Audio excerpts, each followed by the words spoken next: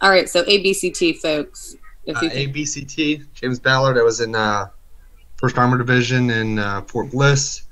It's 100% mobile.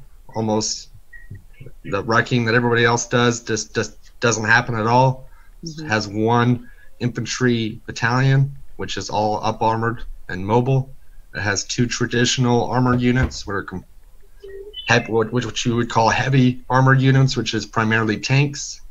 It has in Bradley's, it has a cavalry entity, which is primarily used for recon, and then there's a BEB, engineering assets, and then of course support from a BSB.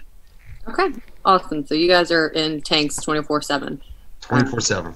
Death before dismount. So you guys do not get out of your tanks, basically. So you guys are fully up armored, light, they walk around, and strikers, like I said, a mix between the two almost.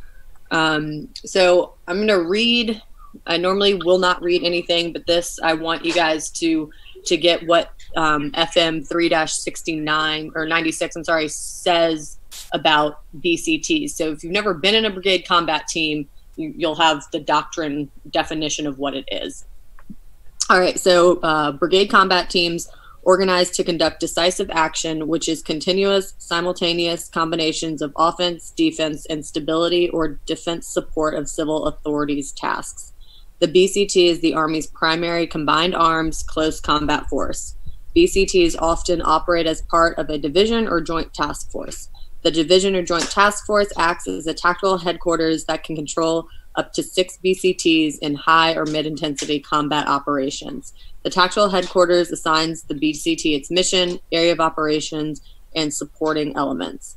The headquarters coordinates the BCT's actions with the other BCTs in the formation. The BCT might be required to detach subordinate elements to other brigades attached or assigned to the division or task force.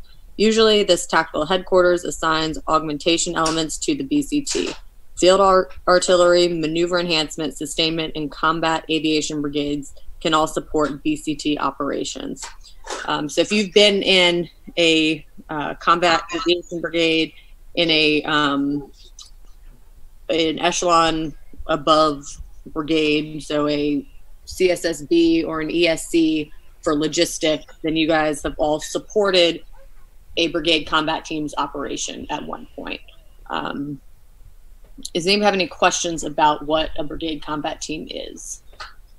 Or any questions about it at all? All right, good. So most of you guys have heard of it. This is going to be in particular, the Armored Brigade Combat Team is what you guys are going to focus on for the entirety of this course. For MDMP, you guys are going to focus on it for Common Core, and then moving on, it's going to be the same unit, move through that, and you'll be able to do logistics and sustainment operations for them when you do your Lex 1, Lex 2, and then finally your ICOS. The idea is that if you can come up with the logistical support for an armored brigade combat team, then you can do it for everyone else. There are different challenges, obviously, with each, but as far as fuel consumption, just distance travel, the ABCT far outweighs the striker and infantry brigade combat teams. So moving on, so this is going to be y'all's PE. So typically we do this in class, and it's a 2-hour breakout session, and you guys get in your groups and you go over these units. Obviously we're not in class, so we're gonna give you guys 2.5 hours to break out into your groups and do this. You're gonna draw your particular BCT task organization down to the platoon level. That includes all battalions under the BCT, so it's a lot. Usually people use it on or do it on a whiteboard.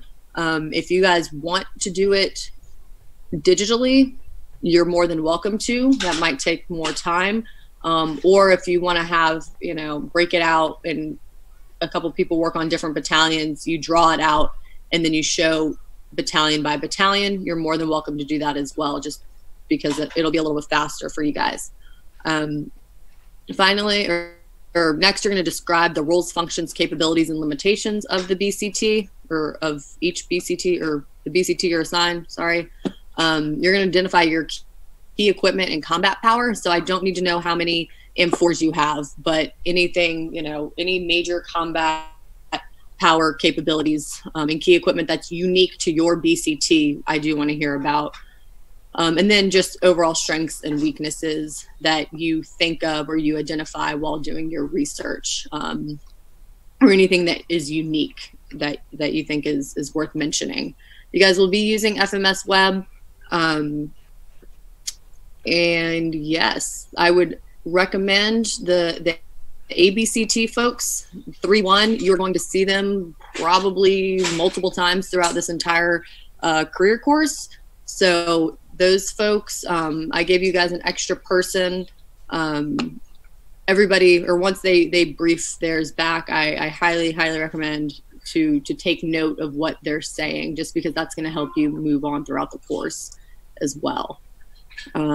Is there any questions on this? Nope, we're good. You have your groups. You know who you're going to be looking at, and you know what to do. So again, this is broken down into the student folder under practical exercises. We're going to close out this session, and then it's 9:40. So we'll say we'll do noon. If you guys come back at noon and be prepared to brief all of this. Is that good for everybody? Excuse me, ma'am. Yeah. Did you mention something? Is there like a timeline or like, I don't know, time limit or something? So you guys will just have until noon to complete it. No, like for the brief? Oh, no. You just get out as much as you, yep. You just brief this, and then we'll move on to the next group. There's no time limit for it, because basically we just want everybody to understand what each BCT is and what capabilities it has. Oh, okay. Thanks. Yep. I will look. Yeah. Go ahead, Mr. Hackett. Oh, thanks. I'll keep this session open so we can just link it when you're ready. Just join back in. Okay. I won't create a new meeting. Okay. And I'm sorry, I said noon. I meant 12:30. Yeah. My bad. So 12:30, be back here, and then be ready to brief and to show us your task org. That's the only thing that we need to be able to visually see is your task organization, and then everything else you can talk through. All right. Well, I don't want to hold you guys up anymore. I will see you all back here at 12:30, and have fun. Mm-hmm.